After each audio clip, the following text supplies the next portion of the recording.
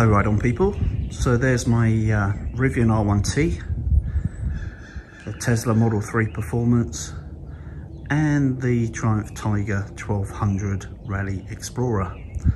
But there is a gap in front of it because the MkII has gone. By the way, just had the Model 3 Performance PPF wrapped by my good friends Jordan and Murad at Clearfilm.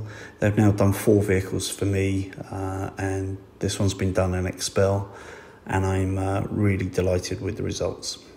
Check them out. So what do you think? They did a good job, didn't they? Look at that front end, it looks absolutely gleaming. Pretty nice from the side as well, especially with those Turbinator black wheels that look pretty trick. And I also fitted some illuminated door seal kick plates at the weekend, which look really nice illuminated. Anyway, back to the MkII.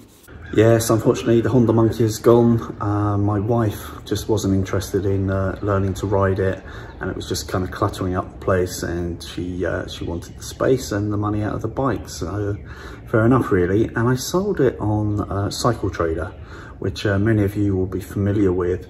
And just a few words about that really. I had about 12 or 15 people wanting to buy it, allegedly. However, most of them were out of state, and a lot of them were saying, I'll post you a cashier's check, and when it's cleared, my collector will collect it. And they come up with all sorts of fabricated stories about being overseas in the forces and, you know, working abroad and, you know, out of state and can't make it there themselves, but they'll send a representative. I think seller beware on that front. What often happens as a scam is they'll send you a fake cashier's check, which they know the day you're going to receive that, and the day you receive it they ring up and suddenly say, oh, my hauler can't do it now, next week, he's in the area at the moment, he can collect it today, it's going to save me a fortune, he can't do it for months after that, yada yada yada, all sorts of excuses under the sun. Of course you feel like you know them, they're almost a friend, and you let the bike go, and then of course the cashier's check is vaporware. So be aware that that's often how bikes are stolen. So what I did, another red flag on that actually, is if you get into, they don't call you, they tend to text you, and you get into a text conversation with them and you ask them questions and they'll start replying with the standard kind of bot type response that they did earlier in the email thread, and often it'll have exactly the same wording, the same grammatical errors at all. So beware of that. That's a clear indicator that you're not dealing with a genuine buyer.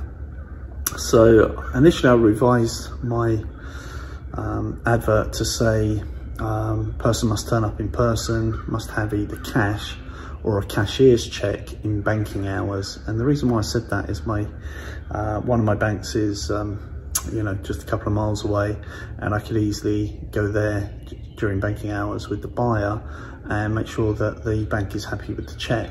But that just says that it's genuine, that just says that they had the money in the account at the time that it was raised. Doesn't mean that there can't be a problem or some kind of clawback technically, even if it's kind of showing in your bank statement. So I'm even wary of that. I certainly don't take personal checks. I don't like having cash in the house at all. So what I did in the end, since we were only talking sort of $4,000 on a used bike, is I insisted that the buyer buys with Apple Cash. Most people these days have an iPhone. You could use Zella, is it Zella? Anyway, there are different forms of you know, electronic payment on your phone, but I'm familiar with Apple Cash and I know it works, and I know that nobody sees the card details and the handshake is a done deal. So I changed my advert to say, you know, please pay in Apple Cash. And fortunately, a young lady, very delightful, super excited about buying the MkII.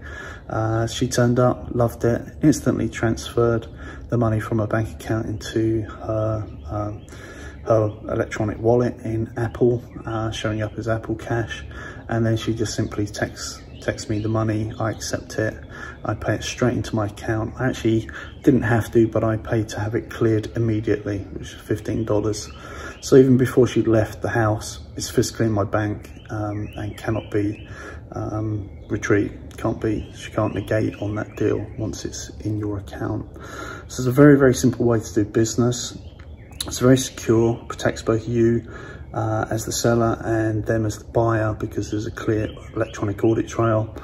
And ultimately, these days you can actually transfer up to $20,000 in one go onto your Apple Cash card electronically in your iPhone wallet.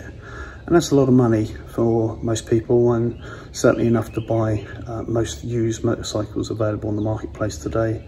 So just be aware of that. Whether you're a buyer or a seller, a very good way to do business is via Apple Cash. All right, well, it's gone. Some of you will think that's the right idea, and some of you will think you should have hung on to it and had a bit of fun with it, but whatever, it's gone, it's a done deal, and we'll look forward to more adventures on the Tiger and more adventures on other bikes in the future, no doubt, as well. Take care, have a great day.